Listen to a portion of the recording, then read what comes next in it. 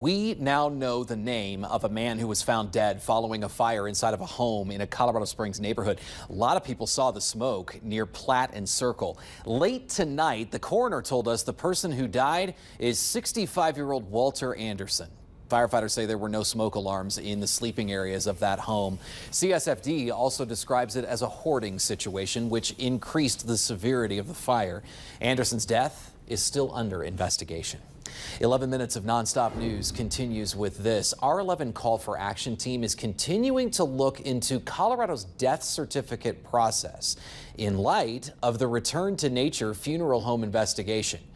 11 News reporter Melissa Henry found out funeral directors are entrusted with submitting most death certificate information, and she has this 11 Call for Action investigation. Some people, they'll say, oh, it's just a body, and it's like, no, it's more than that.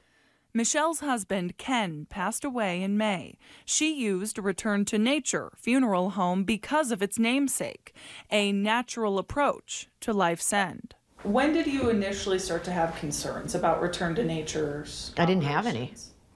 Not until I found out. Really? Yeah, I had no concerns. Until learning 189 bodies were found improperly kept at the business's Penrose building. Now she doubts whether or not this box contains her husband's ashes. Where is he?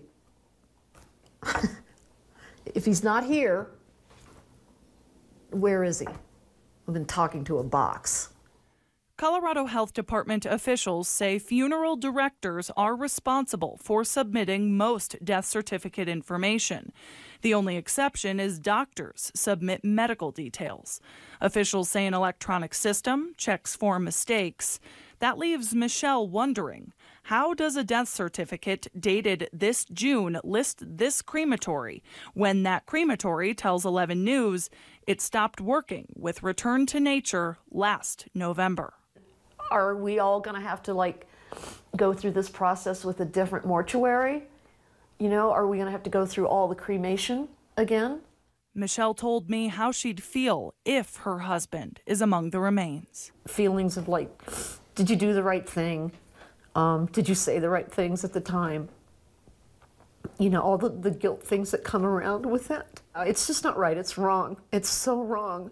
For KKTV 11 News, I'm Melissa Henry. Investigators have said they will begin notifying affected families in the coming days. This is new at 10.